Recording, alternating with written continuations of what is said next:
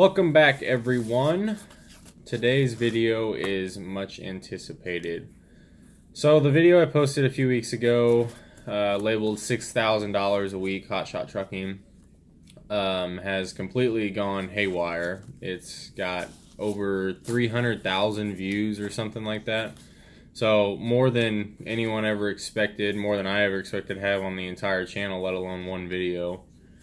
So, but on there was a lot of questions, and I feel like I answered a lot of questions in the videos, but then you guys turn around and you ask the questions again in the comments. So, if you guys are going to watch the video all the way through before you ask a question, because chances are I answered it in the video. But for some of those questions, I have some note cards here, and I'm going to kind of go over everything. So, first question is, what is hotshot trucking? So hotshot trucking is basically flatbed hauling. You can do it with an enclosed trailer, I believe, also.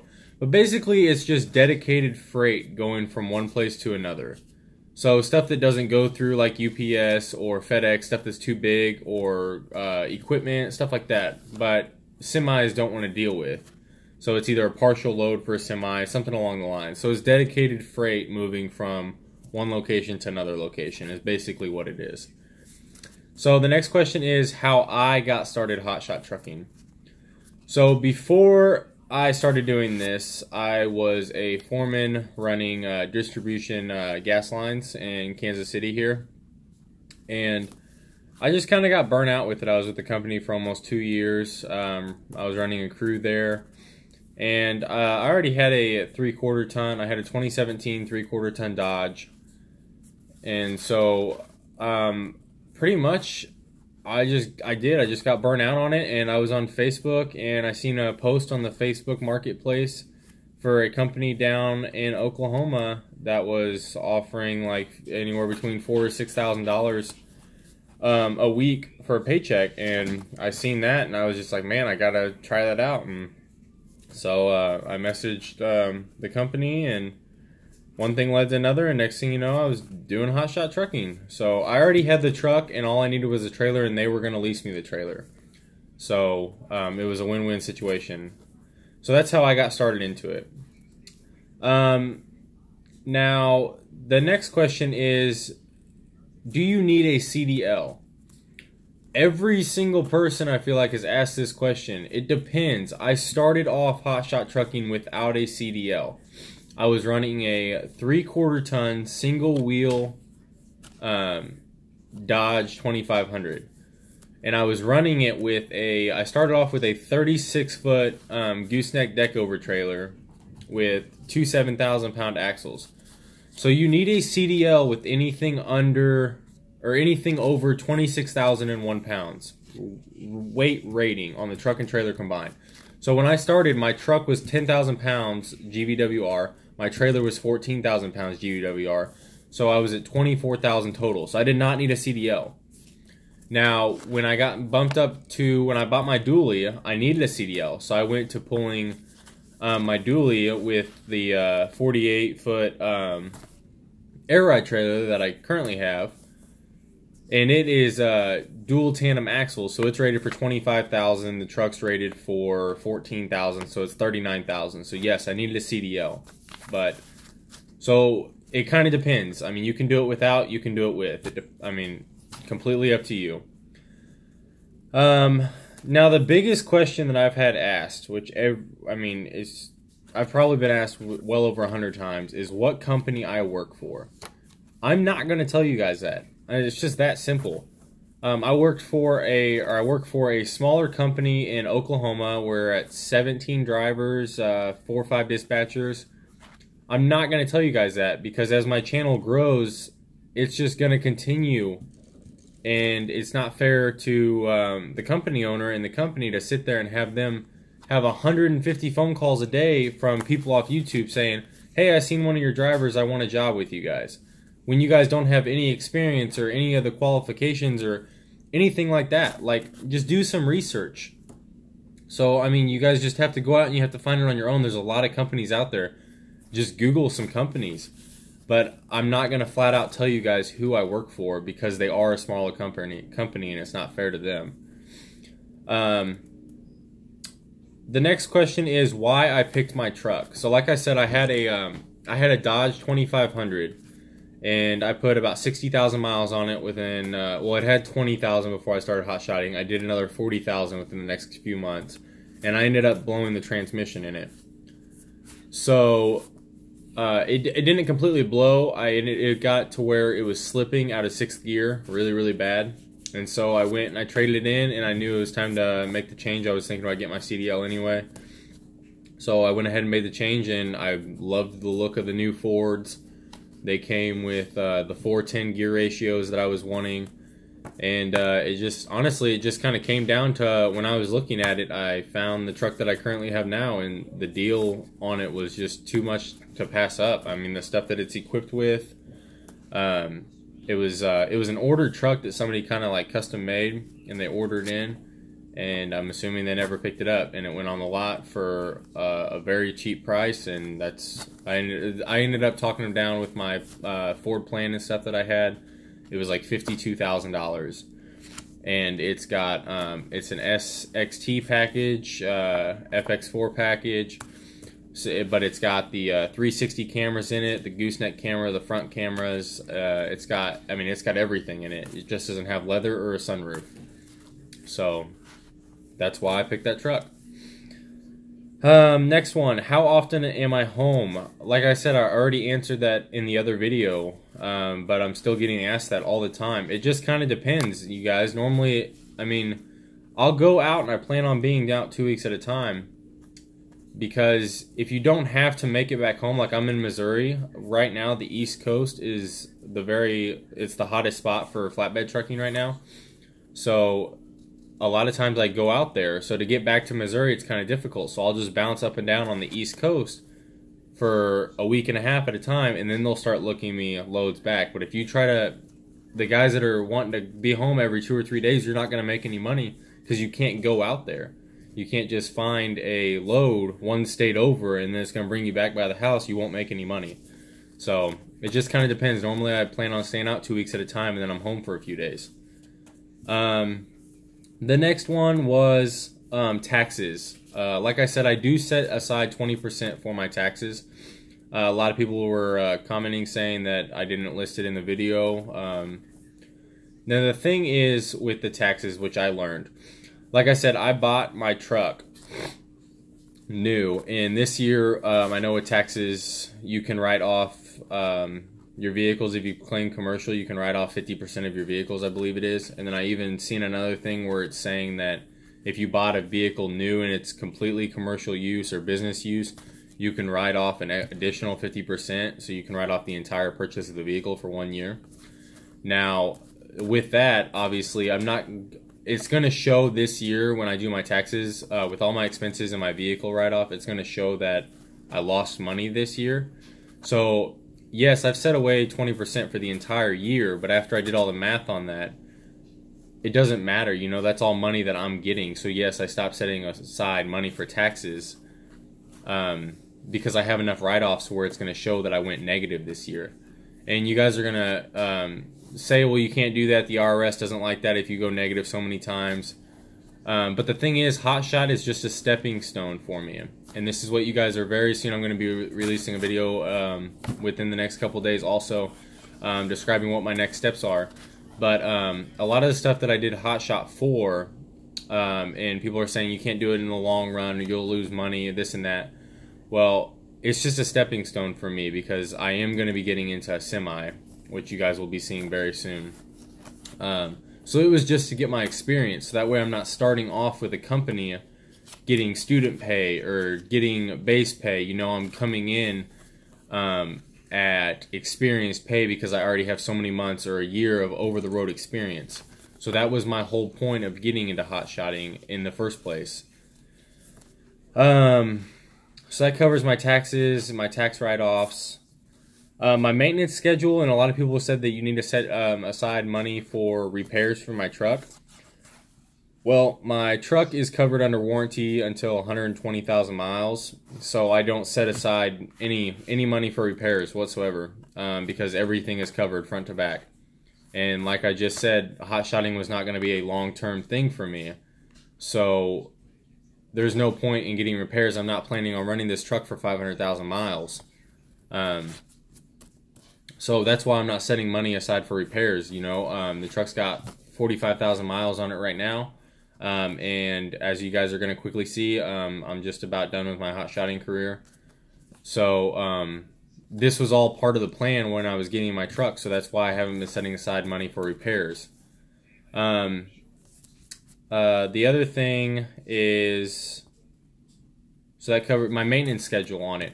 I do my maintenance schedule because normally I do over 3,000 miles a week. Sometimes especially when I was first getting started, I was really eager, wanting to make as much money as possible.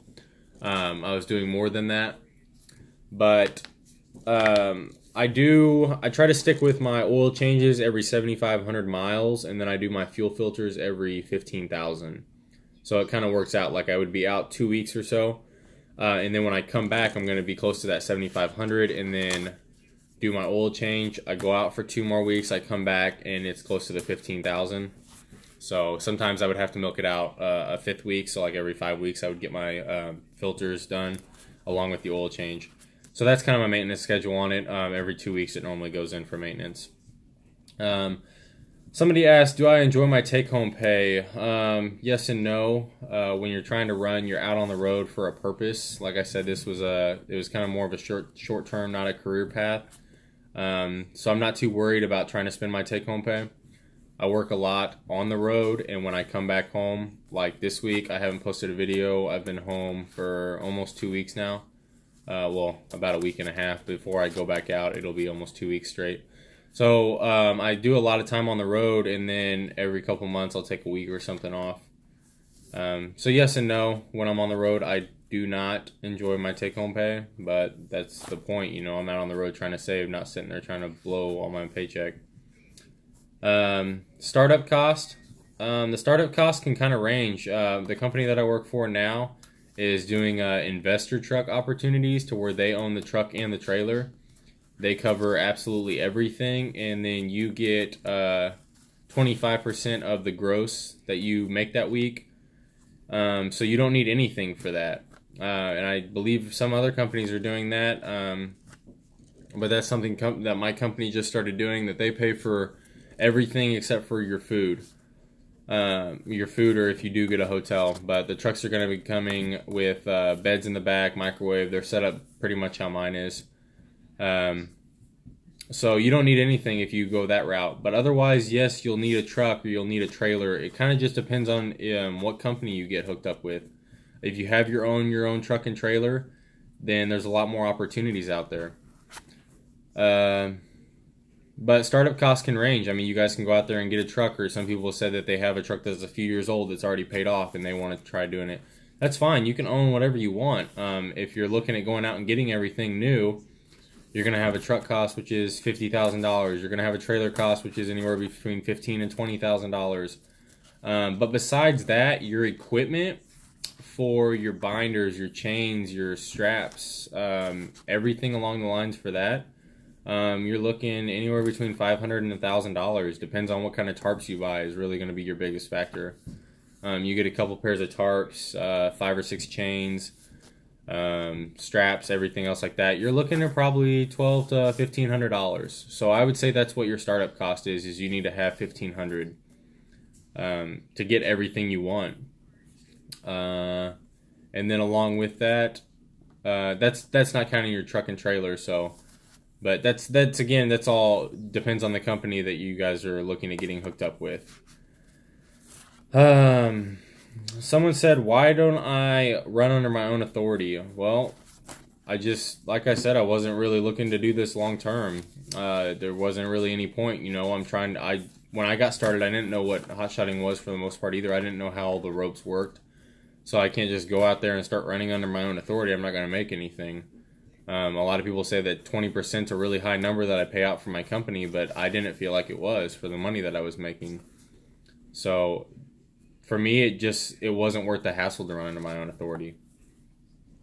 Another question was, what would I recommend between flatbed versus regular bed, and then deleting my truck, which we'll break that down into 2 different questions.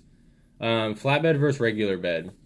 Absolutely flatbed. I love flatbeds, and with how much stuff I carry in my truck with my 100-gallon fuel tank, and I keep my cooler in the back and stuff, I would absolutely love to have a flatbed. Just like I said, the deal that I got on my truck, I just bought my truck as is, so it didn't have a flatbed on it. But if I had it my way, and which I've actually looked into this, adding one on my own. I love the look of a flatbed. I think they're so much more useful for what the kind of work that I do is. So I would absolutely say flatbed 100%. Deleting my truck. So it was a long question that they asked about trying to get more fuel maintenance and fuel tanks. It was kind of a broken up question, but my truck comes factory with a 50-gallon fuel tank. So I didn't really need to stop in the first place very often. I have a 100-gallon auxiliary tank also in the bed, so I have 150 gallons worth of fuel, which I've covered in other videos. As with fuel mileage, if you're trying to look at increasing your fuel mileage, you're probably in the wrong industry. I mean, you just got to accept the fact that your truck's probably going to get 8 miles a gallon or 10 miles a gallon.